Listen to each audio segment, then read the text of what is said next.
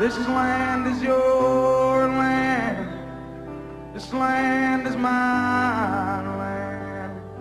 From California to New York Island, from the Redwood Forest to the Gulf Stream waters. Yeah, this land was made for you and me.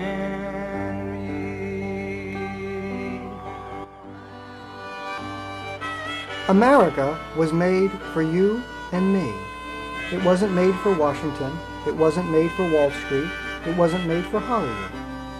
Small elites should not be deciding for the whole country what the laws should be. What we collectively decide should be the supreme law of the land, because this land was made for you and me.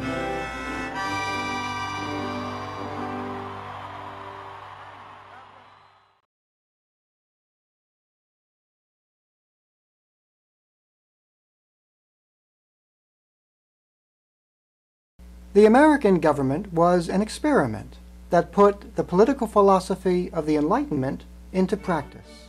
That philosophy posits that it is self-evident that each individual has an absolute property right in his or her own person or body, and therefore each individual should be free to do with themselves and their body whatever he or she pleases, free from coercive interference from anyone else.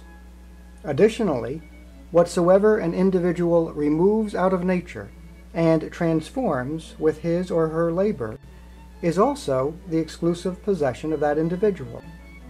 But because human nature is motivated mostly by passion rather than reason, people naturally love liberty for themselves, but do not exhibit the discipline to refrain from seeking dominion over others.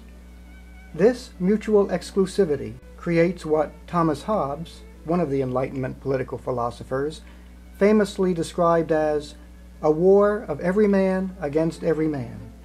In such condition, there is no place for industry, because the fruit thereof is uncertain.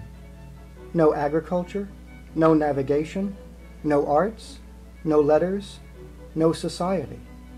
And which is worst of all, continual fear and danger of violent death, and the life of man, solitary, poor, nasty, brutish, and short. Hence, in order to secure the advantages of peace, there came into being an implicit agreement among individuals to place a restraint upon themselves. Individuals would relinquish their natural liberty to use force upon one another, delegating the power to use force solely to government. The legitimate authority of all government is a delegation of power, granted to it by the people.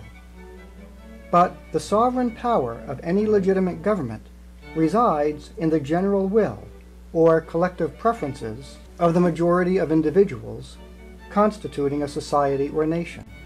And that sovereignty, though it may be delegated in part and for a time, can never be surrendered. The founders inscribed this theory of government into the founding documents of the American Republic. The Declaration of Independence emphatically asserts, "We hold these truths to be self-evident, that all men are created equal, that they are endowed by their Creator with certain unalienable rights, that among these are life, liberty, and the pursuit of happiness, that to secure these rights, governments are instituted among men, deriving their just powers from the consent of the governed, that whenever any form of government becomes destructive to these ends, it is the right of the people to alter or to abolish it, and to institute new government, laying its foundation on such principles and organizing its powers in such form as to them shall seem most likely to affect their safety and happiness." The preamble to the Constitution reaffirms the Declaration's elevation of popular sovereignty as ultimately the supreme law of the land. We, the people of the United States, in order to form a more perfect union, establish justice, ensure domestic tranquility, provide for the common defense, promote the general welfare, and secure the blessings of liberty to ourselves and our posterity, do ordain and establish this Constitution for the United States of America. Hence, the founding principle of America subordinates the entire government, the President, the Congress, the Supreme Court, all the independent federal agencies, all the state and local governments, and all bureaucracies derived from these institutions of government, to the general will of we the people, who possess the sovereign authority to alter or abolish the government in whole or in any portion at will.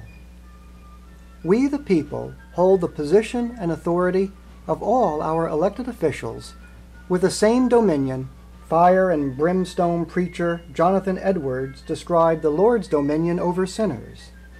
God holds you over the pit of hell, much as one holds a spider over the fire. Whether the founders sincerely believed in the sovereignty of the people, or whether they co-opted Enlightenment political philosophy for no other reason than as a convenient rationalization for their break with England, can never be definitively known. Yet the ultimate reason is irrelevant, because the sovereignty of we the people is the official record that none can efface. It is popular sovereignty that gives the American government its only credible claim to legitimacy, based on the American government's own founding documents.